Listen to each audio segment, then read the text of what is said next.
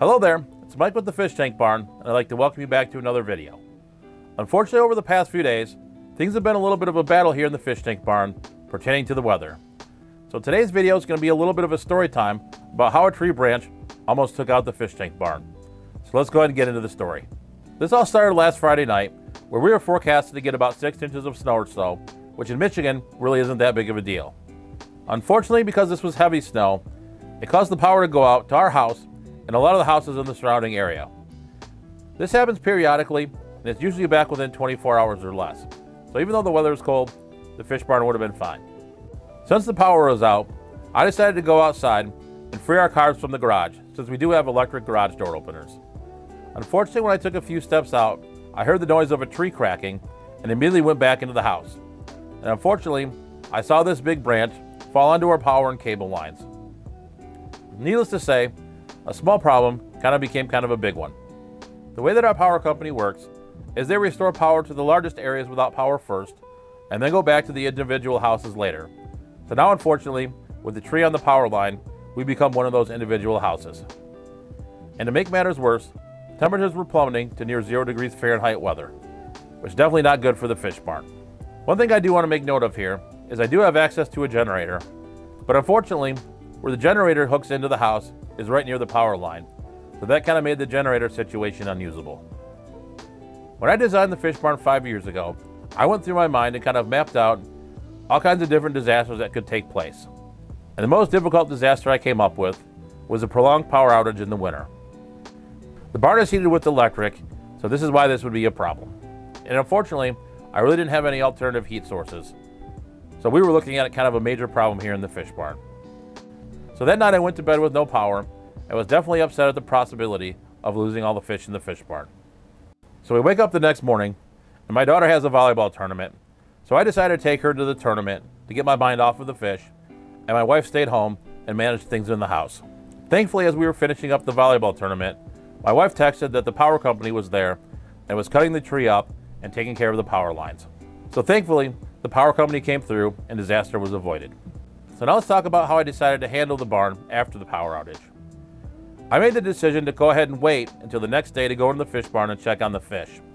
The reason I did this is I didn't want to slow up the heating process of the barn. If I were going in and out of the barn as normal, it would just make it more difficult for the barn to warm up and possibly cause further harm to the fish.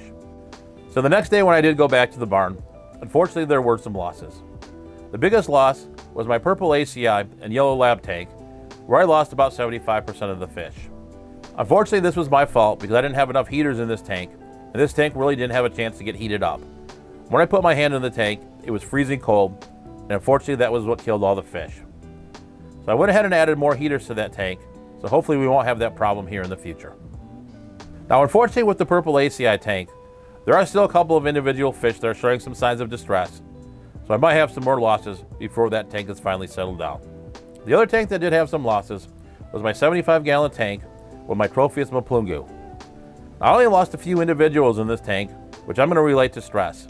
When I put my hand in this tank was at typical temperatures, so I think that was just a stress-related issue with the tanks getting cold and then warm again.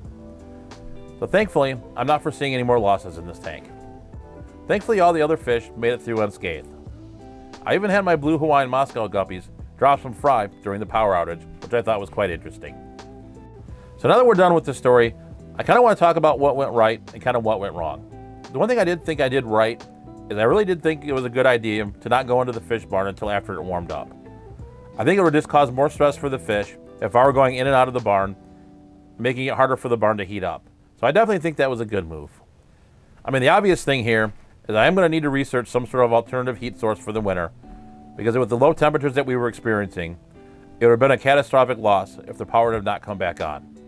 So I'm definitely going to go research a propane heater or some other sort of heat source, see if I can get this barn warmed up without electricity. And maybe I'll make some modifications to the heater by putting a plug on the end of it, and maybe I can plug it into a generator or something too. But I'll have to go ahead and do some research on that and figure out what I'm going to do. All in all, I'm pretty happy with how the fish barn withstood the power outage and the subsequent cold weather that we've been experiencing. One thing I do want to briefly talk about, though, is another loss that I experienced before Christmas that I really just haven't had a chance to tell you about. And that's my 245-gallon African cichlid tank, which unfortunately is a total loss. Before Christmas, I really started to notice that these fish were going downhill fast, and unfortunately, despite my efforts, there really wasn't anything I could do to save them. They were getting kind of like a mucousy fungus on them, and they were dropping within about 24 hours or so. So I went ahead and pulled all the driftwood out of this tank, and obviously removed all the dead fish. And I'm gonna go ahead and let this tank sit fallow for about a month or two before I'm gonna decide what I'm gonna do next. What I'm thinking currently is I'll probably move my Malawi Barracuda into this tank, since this is a larger tank than the current 180 that they're living in. So I think this tank would be a good fit for them, and then I'll repurpose the 180 they're living in, and maybe put in the remaining ACI or Yellow Labs, or maybe putting in a colony of Tropheus. I'm not sure which one I'll do yet, but we'll go ahead and cross that bridge when we get there. After that, I really want to redo the tank that the Mbuna are living in, because I really don't like the substrate. This tank just gets really dirty. It has a lot of algae in it, so I really want to redo this tank, change the substrate, add some plants, and maybe I'll add a large colony of live bears into this tank. Maybe even my Amica splendens, or maybe my Trout Godia colony, one of the two. Since those are both really large colonies, and I think they do well in a 125-gallon tank. But I'm gonna go ahead and wait to do that until the weather gets warmer and I can do some things outside. And one other thing I am gonna do is I'm gonna replace all the fish nets in the fish barn. I've already bought the nets, so I just need to go through the barn and either sterilize or throw out any of the nets that I currently have.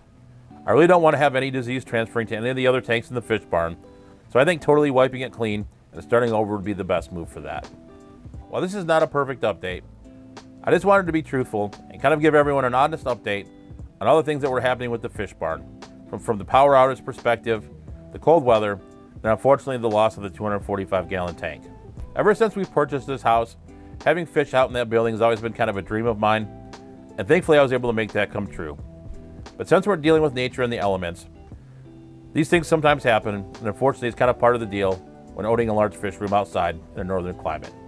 And you just have to do your best to manage the situation in the moment.